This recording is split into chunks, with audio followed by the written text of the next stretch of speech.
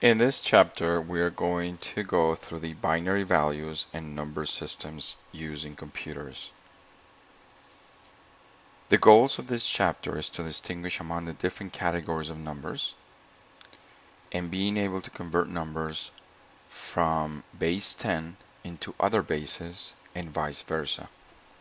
Also, to see what's the relationship between base 2, 8, and 16, which are powers of 2, and the importance in computer systems.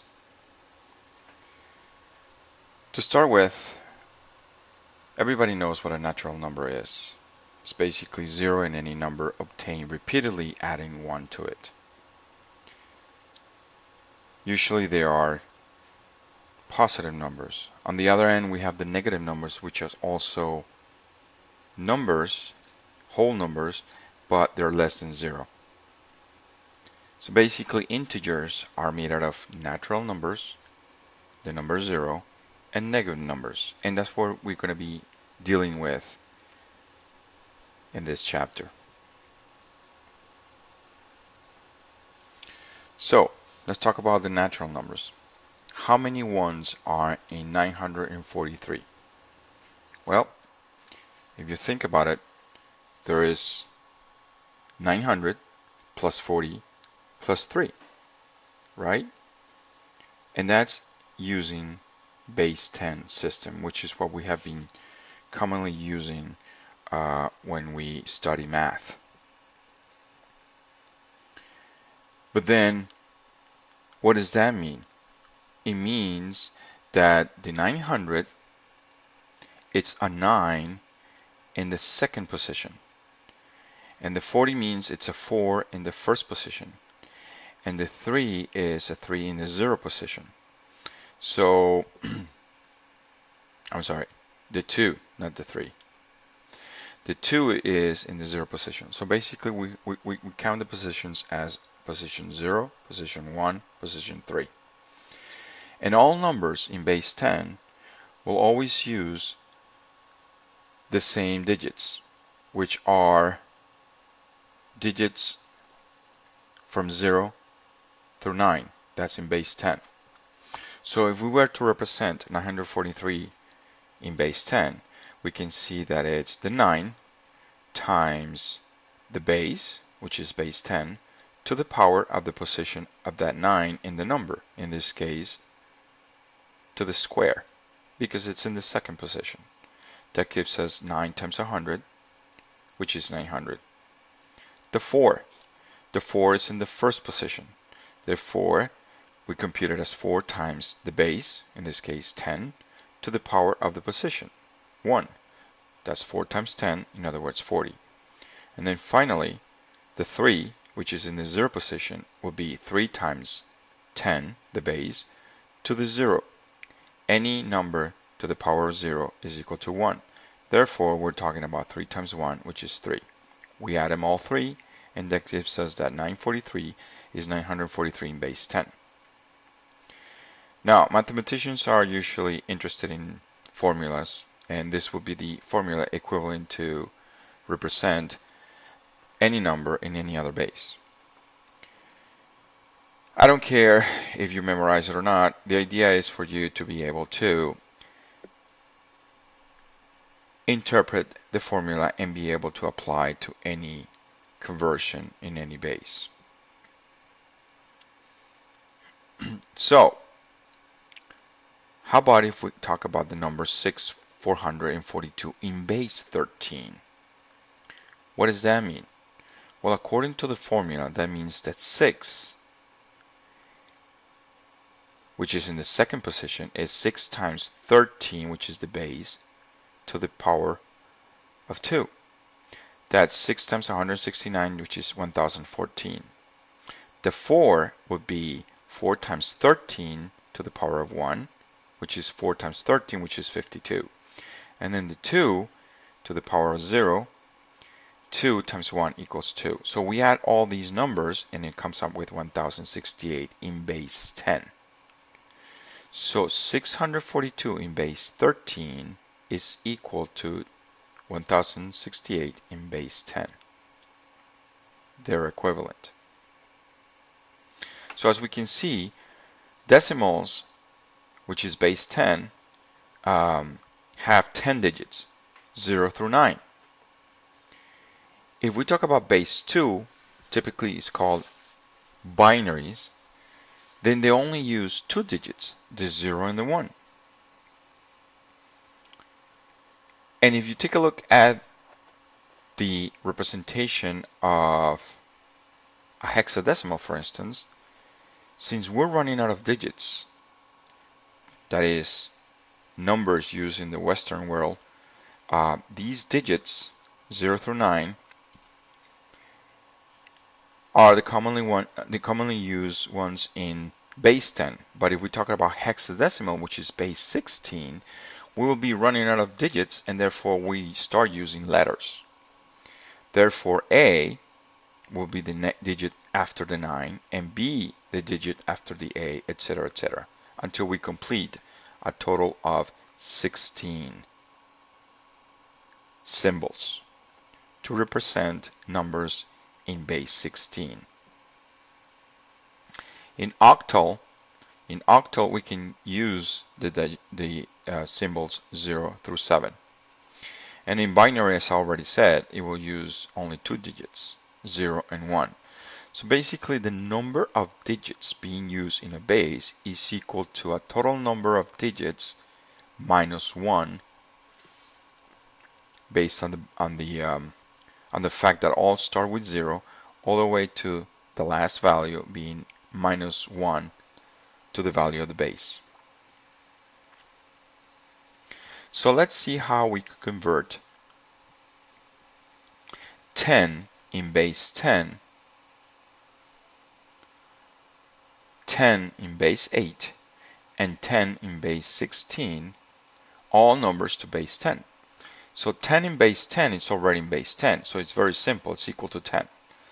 But 10 in base 8 would be 1 times 8, which is the base, to the power of the position, which is position 1, which is equal to 8. And then 0 times 8 to the power of 0. 8 being the base and 0 being the position of that 0 and the number. So as we all know, this is equal to 0 and this is equal to 8. So 8 in base 10. So 10 in base 8 is equal to 8 in base 10. And as you can see, you can do all the other conversions and see how they're converted from base 10 into other bases. Now, if you're given a number, whatever that base is, that number is, you can actually try to figure out what base can the number belong to. So 122, for instance, it uses digits 1 and 2. So that number is a number in a base at least greater than or equal to 3, because it uses the digits, it could use the digit 0, 1, and 2.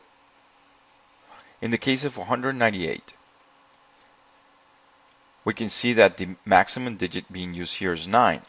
Therefore, the base must be greater than or equal to 10. In the case of 178, same thing. 8 is the maximum digit in this number, and therefore it could be a number represented in any base greater than or equal to 9. This one, G1A4, the maximum digit is G, if we were to use as the rest of the digits our alphabet.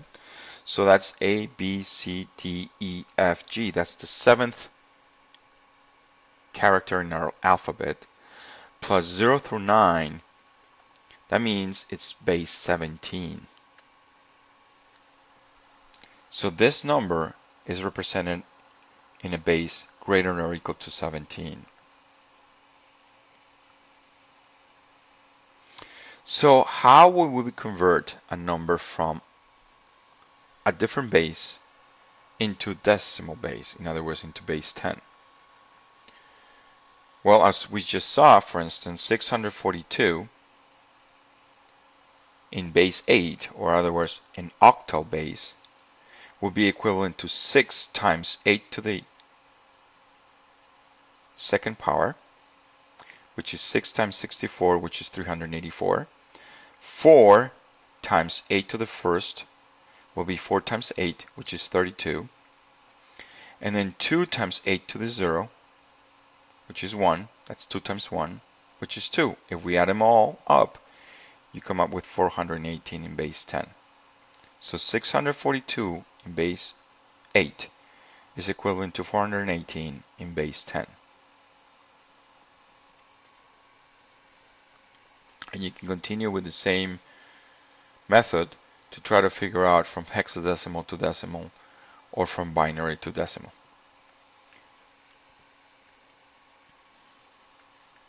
Now, how would we do arithmetic? That means addition and subtraction in other bases. Let's pick, for instance, binary. So remember that there are only 2 digits in binary, 0 and 1. Therefore, 1 plus 1 is not 2. It's actually 0.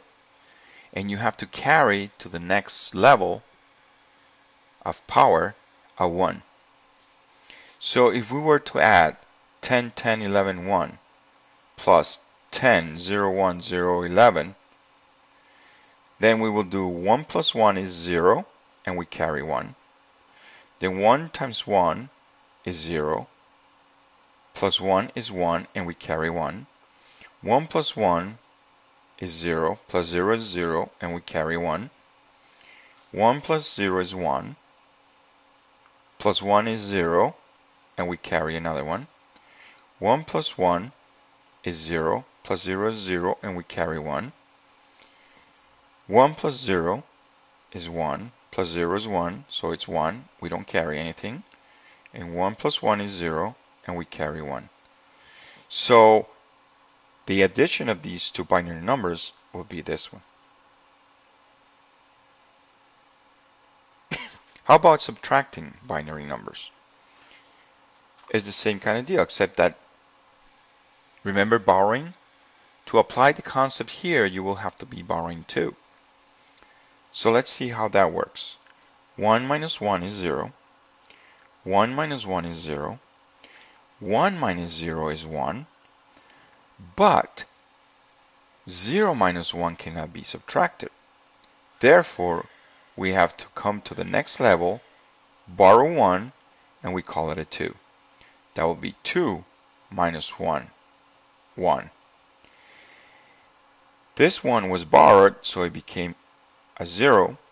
0 minus 1 cannot be subtracted. Therefore, we gotta be able to borrow from the next one. And the next one cannot borrow because it's a 0.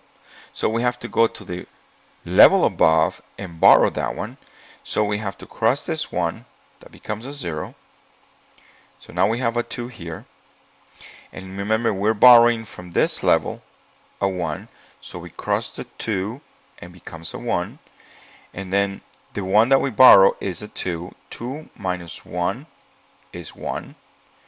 1 minus 1 is 0. And 0 minus 0 is 0. So the subtraction of these two binary numbers will be this number.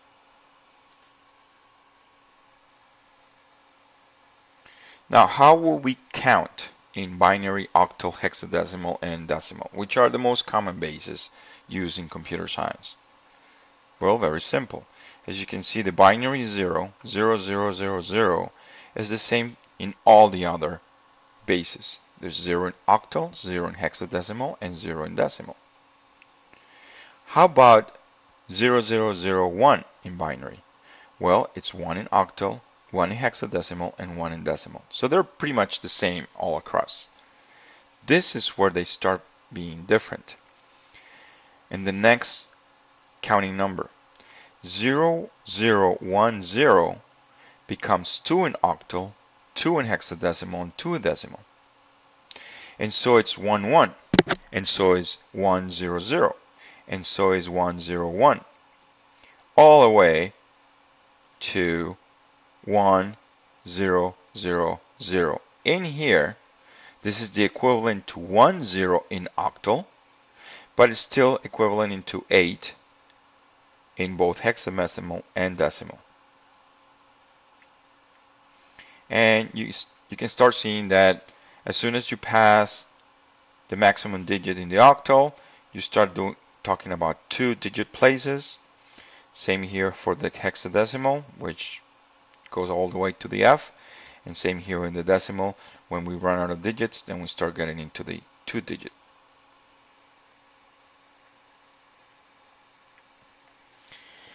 Well, how about if we do not want to go to base 10, but we want to go directly from a base, from 2 different bases, different than the decimal? For instance, we want to convert a number from binary to octal. This is where it starts getting really tricky. Because for octal, in binary representation, you need at least 3 digits. Let's go back for a second into representing the number 8. Or I should say the number 7, which is one value less than the octal. This is the binary, 0, 1, 1, 1, and the octal will be 7. So we need these 3 digits in the binary to be able to convert to 1 digit in the octal. So we need these 3 digits in the binary to convert to 1 digit in the octal. That means that this sample here, we have to break it into 3 digits. The 011, the 101, and the 010.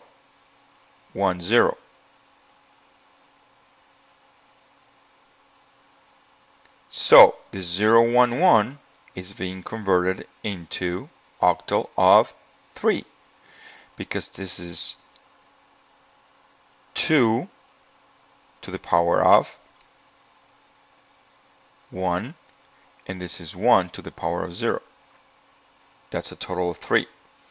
In here, this is 2 to the power of 2, which is 4, plus 0, and 1 to the power of 0, that's 1. So that's a 5. 4 plus 1 is a 5. And in here, it's a 2. So 10, 10, 10, 11 is 253 in base 8. So the key is to know that to octal, we have to break it into 3 digits groups. How about from binary to hexadecimal? In this case, we'll have to break it into 4. And the reason being, because in order to represent 1 digit in the hexadecimal, we need 4 digits in the binary, at least.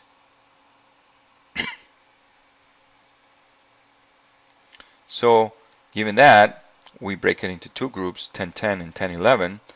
1011 is a B and 1010 is an A. Therefore, this long binary number is equal to AB in base 16 or hexadecimal. How about from octal to binary? Well, in this case, you just take the digits one by one because it only takes 1 digit to convert into the binary. And you convert each digit into the binary. So 3 becomes 011, 5 becomes 101, and 2 becomes 10. So 253 in base 8 is this long binary number. Same thing from hexadecimal to binary. You just take the A, you convert it into the binary, and the B into the binary, and then put them, concatenate them together. And that's the equivalent in binary.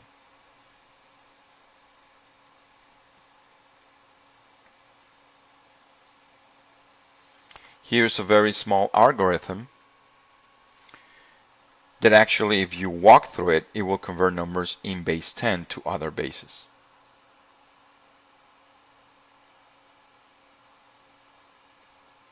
So let's try it. We want to convert 19 1988 in base 10 into base 8 or octal. How would you do that?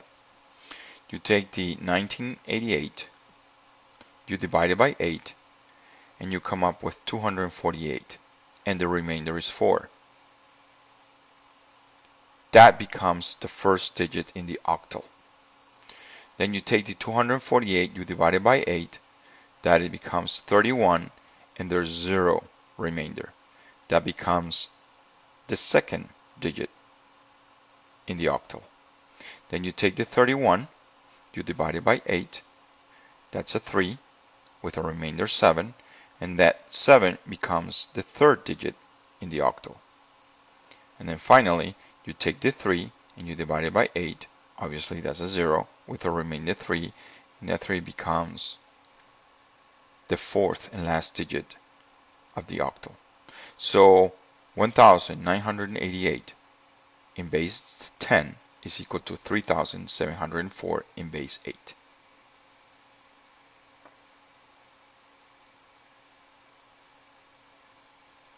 So what's the importance of binary numbers? The importance is that computers have storage units called binary digits or bits. And basically, since computers are electrical machines or electronic machines, they can only work with high voltage or low voltage, what is typically called the on and off switches. So binaries is a perfect base to use to represent numbers in a computer. That means that all bits have zeros or ones in a computer. Now, throughout history, computer scientists have grouped together 8 bits so they could represent a big number. And this 8 bits, they call it a byte, and typically can represent up to a number of 200, from 0 to 254. I'm sorry, 255. Now the number of bits can vary according to the machine. If the machine communicates with its memory through 4 bytes, which is the equivalent of 32 bits, then it's what it's typically called a 32-bit machine. So all laptops that used to run Windows XP, for instance, are considered 32-bit machines. So they use 4 bytes to address or represent numbers. Nowadays, it's very common to use machines that use the 64-bit address, which is a lot more.